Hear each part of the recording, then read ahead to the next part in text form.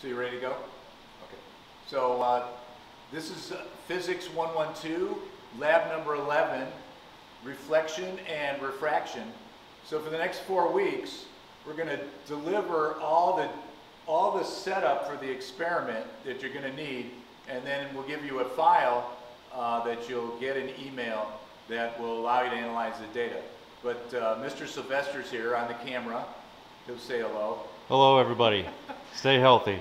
Yeah, exactly. So we're going to upload this to YouTube, and you'll be able to just fly through it, and whatever you miss, you go back and look at it again and make sure you understand how to write the procedures for the lab, and then how to analyze the data.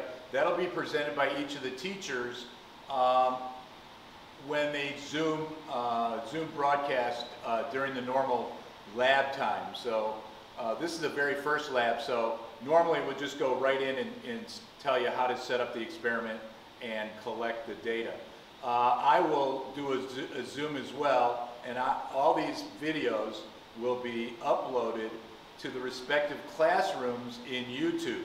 So you can go right there and download them, or just look at them in YouTube and get whatever information you need from each of the videos each week. And if you have any questions during the Zoom session, you can ask the instructor either by video or audio, or just typing at the bottom of the box. But more of this will unfold. We're just starting to learn how we're going online with physics labs now. Okay, so the first lab is Reflection and Refraction. It's 2 experiments. Each experiment, you're going to change a control. So for the reflection lab, we're going to use a flat mirror, and then we're going to use a curved mirror. And a curved mirror can either be concave or convex. So when you get the data file that came from a previous lab group, they chose either a surface that's shaped like this, which is concave, which means I can crawl into it like a cave, or it's convex like that. It's actually convex like this, and this is basically what I call a 7-Eleven mirror. So whenever you're in 7-Eleven, they want to keep an eye on you as you walk around the store. There's a mirror on the wall, and it's got that shape to it like that, so they can see more than 180-degree field. So we're going to bounce light off the surface of the mirror and test the law of reflection, which is ancient. It goes back to Euclid, the father of geometry, back in like 350 BC. Okay, so the very first one we're going to do a plane mirror. I'm going to show you what the setup is, and then I have a laser here so I can bounce it off at different angles, but we actually the data was collected using a single slit light source. So you want to come up a little closer? So the equipment for the lab is this light source here from Pasco, and can you see the front okay? And there's a single slit here that lets out a light beam, which is then going to hit a mirror. On the table here, this is called a optics table. So it's written right there on the side, basic optics ray table, and it's got a line called the normal line, which is going to be perpendicular to the surface that you're going to either pass light through a material or bounce it off to study both reflection, which is the bouncing off of light off a surface, or refraction, which is the bending of light as it passes from one medium, which is air to begin with, into another medium, and that medium is either going to be water, so we got a dish here with water in it. We're going to let light pass through that, or we're going to let it pass through acrylic, this acrylic prism right here. So it's got a nice flat surface, so that when the light goes in, it passes through to the other side, and then the back side is semicircular, which means when the ray hits that surface, it goes straight out. So there's no more bending on the second surface, because the ray is perpendicular to the surface, and when light enters the surface perpendicular to it, it passes straight into the medium without bending at all. That's called refraction, when light bends from going from one medium to the other. Air is very close to being a vacuum, and so it creates the least amount of bending when light passes through there. But you may have seen a candle the flame of a candle and the different waviness around the candle, well, that's the refraction of air that you're seeing. So the light's coming from behind the candle, passing through hotter air, and then is getting bent a little bit as it passes through. So that's a familiar scene. Or when it's really hot outside, you might see some waves across the surface of like a big asphalt parking lot. On the back here, we need to put a couple pieces of tape to hold the thing still, because you're going to rotate the optics table. It rotates around like a lazy Susan. All right? So the mirror, this is the flat surface of the mirror right here. This is concave. Can you see that shape right there? And then this is convex right there. We'll do a concave mirror. That's basically the kind of mirror that's used in a telescope to collect light. And then that's your standard flat mirror that you see in a mirror. See in a mirror at home.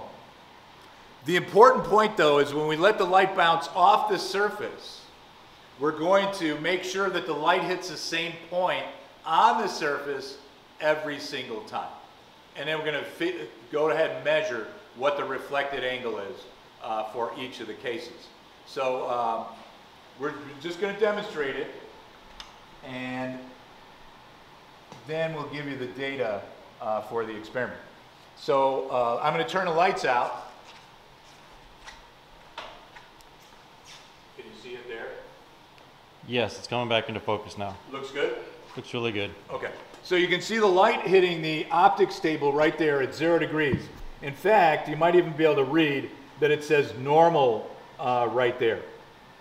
And so that's the setup of the lab. There's a little black line that you can put the mirror right on there. And in fact, when it's on there just right, the circle in the front reflects into the back, and you can tell that it's nicely aligned. Okay? So you just move it until you get it right on the normal. You can see the rays bouncing off at 10 degrees right there because I don't have it lined up properly. So I'm going to line it up so the ray comes right back on itself at 0 degrees.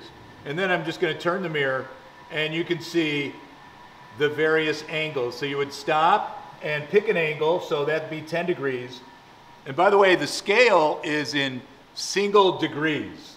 All right, every degree marking is labeled. So, and you can estimate in between every degree line. So when you're talking about precision, this has a 0.1 degree precision, okay? And so I open it up like that, and I get the various angles. I pick one, then I measure the reflected angle, and so on. And you want to go and make small and medium and large measurements, so you'll see the data set we send you goes to like 75 degrees or so. Here I'll go full max, and you can see with a plane mirror, the bigger the angle gets from the normal. By the way, the angle's measured from the normal. 0 degrees is the normal line. And so right now I'm at about 65 degrees. And if I continue doing that, you can see it bounces off at a very similar angle. But you can see the reflection goes all the way to 180, just about 80 degrees right there. All right, so now I'm going to move to the other surface, the concave surface. And when I set that up on the table, I need to make sure it's just hitting one spot, and I need that one spot to be right on the line so it forms that perfect circle. Like that. So you can't actually see the reflection of the circle, but it's forming a complete round circle with the actual circle printed on the table and the reflection of the circle in the mirror. And then again, we just do the exact same thing. It's not quite lined up because you can see it's bouncing off at about 4 degrees. I need to turn it just a little bit more to get started. And so that's it right there. All set. And again, we're going to go to different angles. You can see over here to the right. So I got this set on about 8 degrees, and I'm measuring about 7 degrees or so, and then so on, all the way out. And again, you want to go ahead and pick a range of angles, small, medium, and large. So that's the reflection part of the lab. And again, you know, if you have any questions on this, you can always shoot us an email or, but But that's probably the best way, just shoot an email. Or during the Zoom session of the next class, you can ask during that time any questions you might have about the lab. So I'm going to turn that off, and I'm going to actually start a new video. We'll do the refraction separately, so you keep them separate.